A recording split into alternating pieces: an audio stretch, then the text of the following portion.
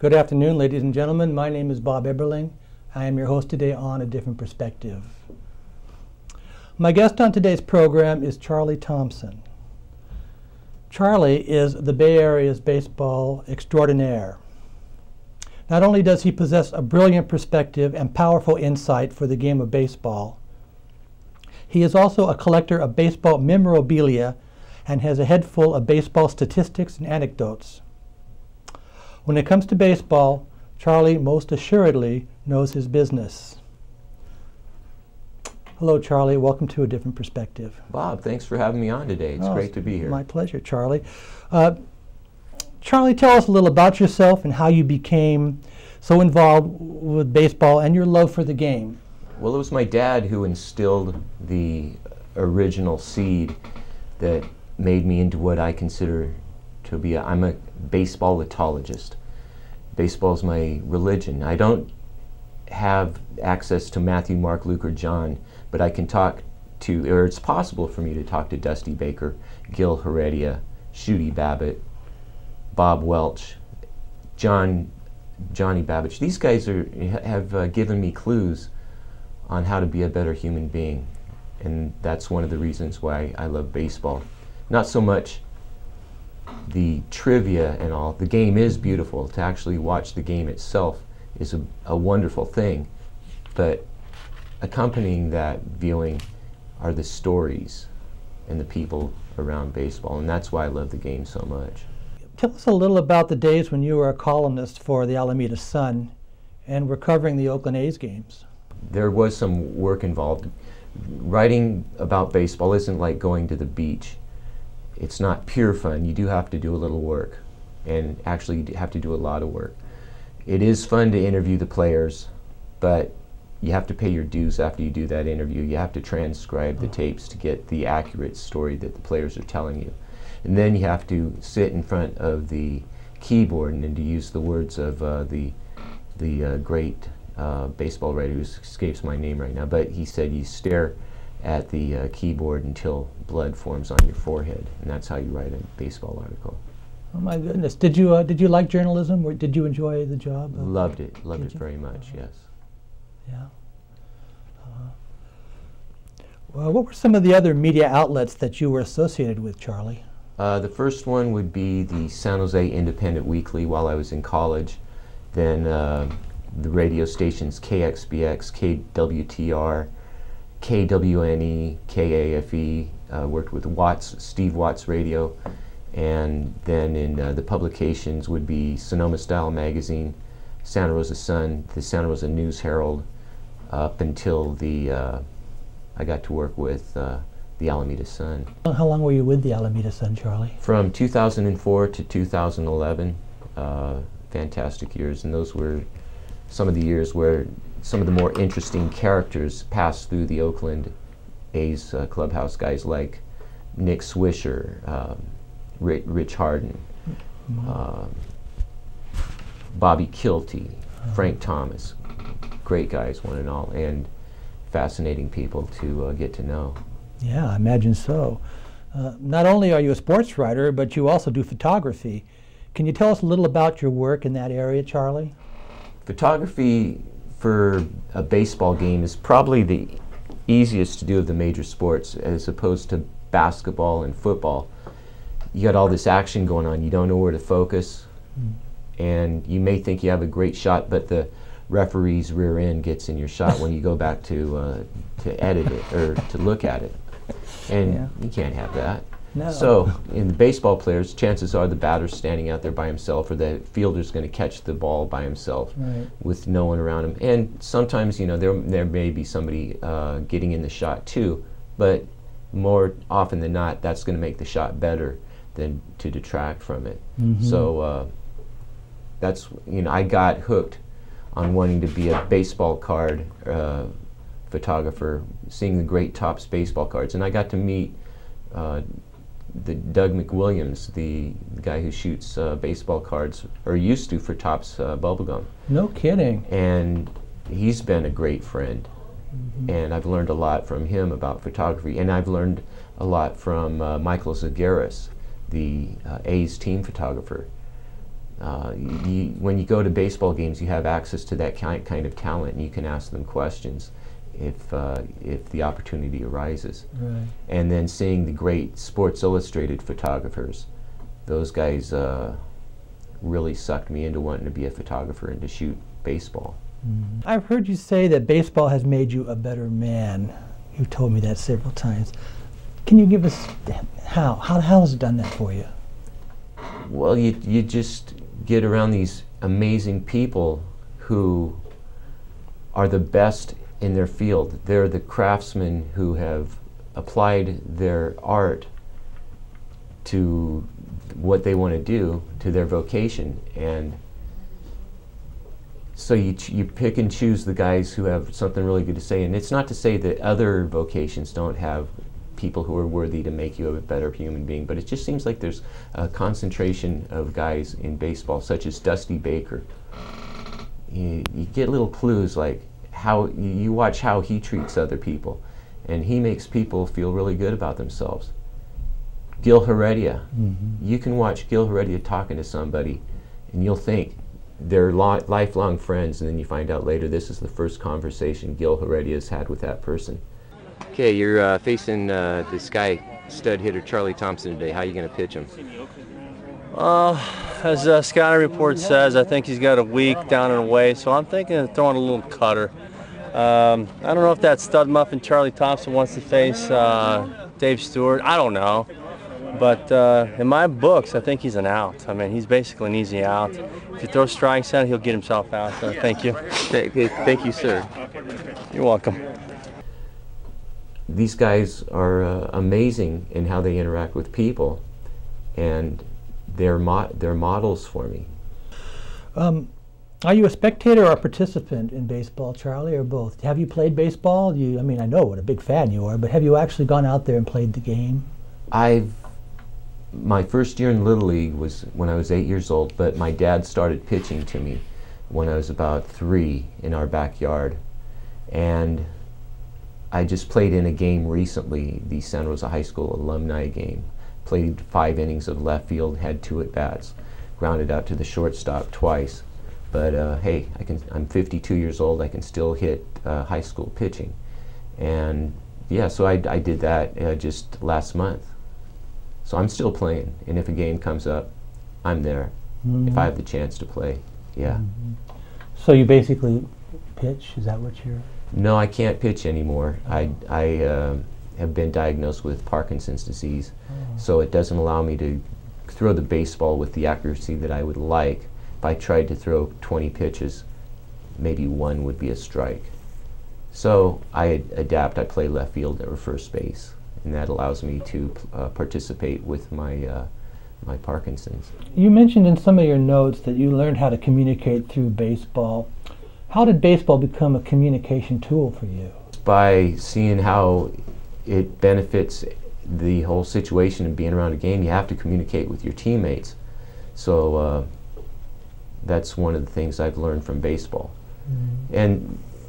But it's also something I've learned from musicians, and I love music too. I have the music archive, I have the baseball archive. And the reason I have those archives, it's a celebration of people who really do well in their field, musicians and baseball guys, and that appeals to me. Tell us some of your favorite baseball memories. An oldest baseball memory that really sticks with me in a sentimental way is when I got to meet Chick Autry. Chick Autry lived across the street from my aunt, and he played in the National League from 1907 to 1909 for the Reds and the Boston organization in the National League. Mm-hmm. He taught me how to play first base. I didn't know who this old man, well, let me start again. He lived across the street, and I just thought he was some skinny guy who just sat in his chair and watched the traffic roll by. Uh-huh. Till he was at a party at my aunt's house one time, and he started telling me the key to a good baseball team was to have a good catcher, a good second baseman, shortstop, and center field. In other words, you had to be strong defensively up the middle. Well, how does this guy know? Oh, he played baseball. He played Major League Baseball. Now he had my attention. Now we started asking him questions. I got to mow his lawn. He'd give me $1. But something that was far more valuable than the $1 he gave me was all the stories that he told me. Stories about Christy Mathewson, Walter Johnson, the guys who belong on the Mount Rushmore of baseball. And I'm forever thankful and grateful for that, having that opportunity to meet Chicky Boy, as we called him. Wow, that's pretty impressive. Now, how about John Babich? You knew him too? He played for Brooklyn in the 30s and the Philadelphia Athletics in the 40s, and he had a stint with Boston in the National League like Chick did around 1936. He lived in Richmond. I would go down and see him every 6 to 8 weeks. And sometimes we'd talk about baseball. Sometimes we'd talk about his garden or beef jerky or his dog, and never get around to talking about baseball. But he's another guy who helped me become a better person, because he had high standards for behavior and how you treat other people. Mm-hmm. And it's one of the blessings of my life to have been able to know Johnny so well. Can you give any examples of why Casey Stengel was such a great baseball mind? Oh, I don't know. He just knew baseball. He really knew baseball, that guy. Uh-huh. Yeah. In what way? Every way. I mean, I can remember a time we was playing Chicago, the National League, we were playing the Cubs, and we stayed at this big hotel on the Bay Shore in Chicago. I wish I could think of the name of it. And we had a few rookies on the club. So he'd be down there in the hotel and talking with us. And he'd say, "Any of you guys know how to slide?" I said, "Well, I never had much chance to do any sliding." He says, "I'm going to show you how." Had garboons, all over. That was in '34. That's been a long time. Everybody was chewing tobacco and spitting in those things. He took a garboon and set it right out in the middle of the floor, and he says, "This is the way to hook slide." And he showed it. With his suit on, he slid all over those rugs. He says, "Now you guys do it. And then I'll tell you whether you're doing it right or not." Were you guys in your suits too? Sure, heck yeah. That's the way he was. It didn't matter. He could have a baseball lesson in a hotel. Oh, right. I'm telling you, boy. He could show you how to play ball right there. What about Eddie Juiced? You knew him too? Not as well as Mr. Babich, but the one interesting note about John and Eddie, they were a couple of the last living members of the San Francisco Missions. Everybody, well, not a lot of baseball fans are aware that before the Giants moved to San Francisco, there were the San Francisco Seals, a Pacific Coast League team. Well, that was a long time ago, wasn't it? Up until 1957. And in 1958, the Giants moved to San Francisco. Yeah. Eddie and Johnny played for the other Pacific Coast League team that was only around in the 30s, the San Francisco Missions, or the San Francisco Reds, or the Reds. So I believe they moved to Hollywood in 1937, somewhere around there. And there's not that many left to this day, but having the opportunity to meet Eddie and Johnny and have them talk about what it was like to play for the Missions, it's invaluable, priceless, Now, you also are familiar with Shooty Babitt? Met him in the press box at the Oakland Coliseum when I was covering the A's. He was a scout at the time, I believe, for the Diamondbacks. Now I believe he's a scout for the Mets. But he's also the kangaroo court judge at the A's fantasy camps that are held in January down in Phoenix, and which is unbelievable time. When you go to that camp, you're treated like a major league player. You use major league facilities. You have the major league trainers. I wish every fan could do it, because you make friends that you'll have for the rest of your life. Oh, now what's involved in going to a camp like that, Charlie? Do you play a lot of baseball. You hear a lot of stories from the former players who were the coaches, such as Campy Campaneris, Bob Welch, or Bob Welch did it a couple times, but Mike Moore, Dave Henderson. Wow. And Shooty is the kangaroo court judge. If somebody walks around with the wrong color shoes or has their pocket hanging out or ignores instruction or direction from the coach, you can be brought up in court on charges. And Shooty is the judge, and he works that room like a stand-up comedian from the Catskills. He's funny, he's creative, he's quick. But my favorite story about Shooty happened when my sister was being taken back by me and my parents to the airport. Her family came out, and I got them to the airport. And coming out of the airport, my mom's a little sad, as she always is, because her daughter's going back east. Here comes Shooty across the street to go on a trip. And, oh, Mom, Dad, look, there's Shooty Babitt. Let's say hi to him. And Shooty, I'm pretty sure, could tell that my mom was a little upset. So he puts his arm around her, they have a nice conversation. He made my mom feel really good, and that's all she could talk about on our hour-long trip back to Santa Rosa was about Shooty Babitt. So every time she knows that I'm going to be in Shooty's company, she makes me deliver a bag of her cookies to him, and they're the best cookies in the world. And I think there's a photo up here of Shooty, Gil Heredia, and Grag Cadaret eating my mom's cookies in the dugout at fantasy camp. So I can't say enough good things about Shooty Babitt. Well, that's a great memory, Charlie. What about Grag Cadaret? What do you know about him? Grag Cadaret? I've been on his team twice, and it's a lot of fun. So you may face that slugger, Charley Thompson. How are you going to pitch to him? I'm going to have to change speeds, keep the ball away. If you leave something in his wheelhouse, he can really hurt you. Swear to God?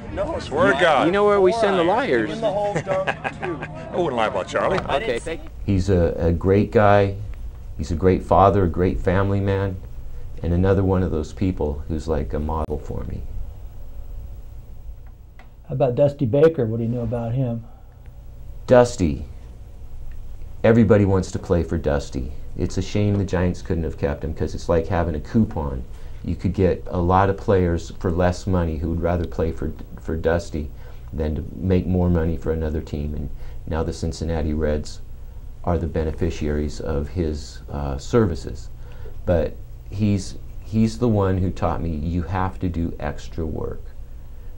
You know, not only have I learned how it's great to treat people the way Dusty does, but there was a game being played at Candlestick, and while the game was going on, he went into the batting cage and worked on his swing to prepare in case he had to pinch hit.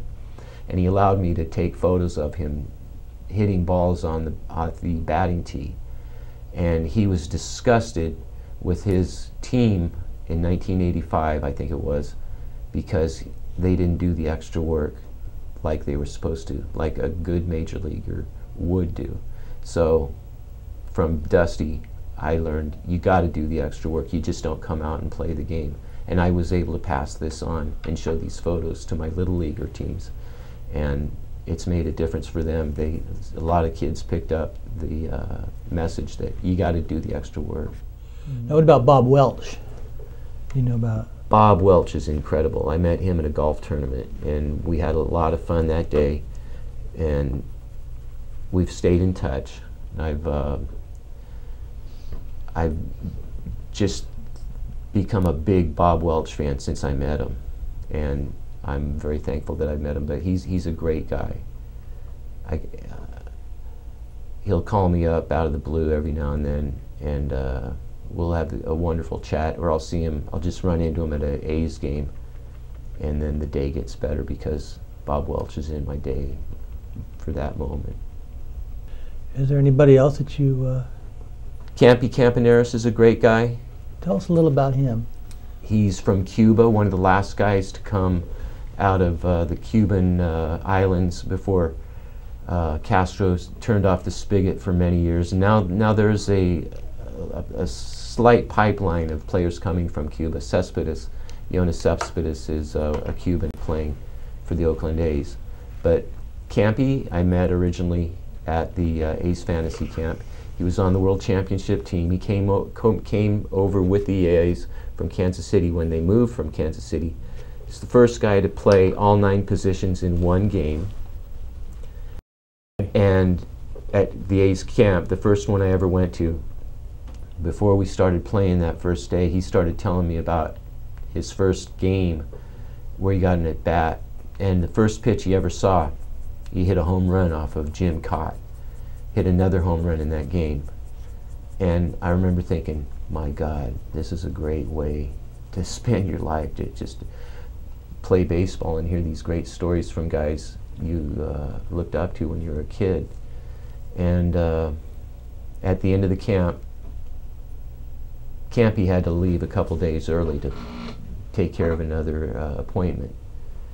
And as he's going out the door, I said to him, Campy, you know, this isn't just the highlight of my day, this is the highlight of my year, to be able to meet you and be in your presence.